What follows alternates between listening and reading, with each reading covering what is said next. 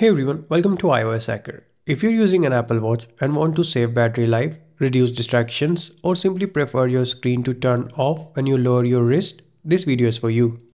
Today, I will show you how to turn off the always on display feature on Apple Watch in just a few simple steps. Let's get started.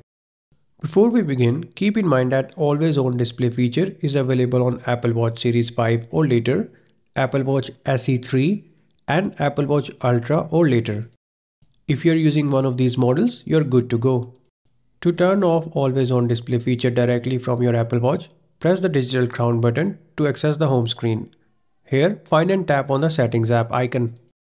Here, scroll down and tap on display and brightness option. On the next page, tap on always on.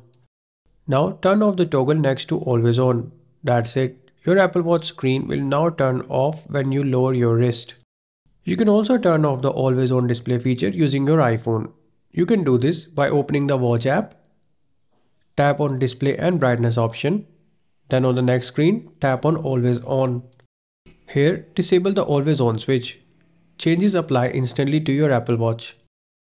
Turning off always on display feature on your Apple Watch is a good idea if you want to improve its battery life, reduce screen burn-in, minimize distractions, and make your watch feel like an older Apple Watch model. And that's how you can easily turn off always on display feature on your Apple Watch. If this video helped you out, don't forget to hit the like button, subscribe to our channel and hit the bell icon for more iPhone and Apple Watch tips. Thanks for watching.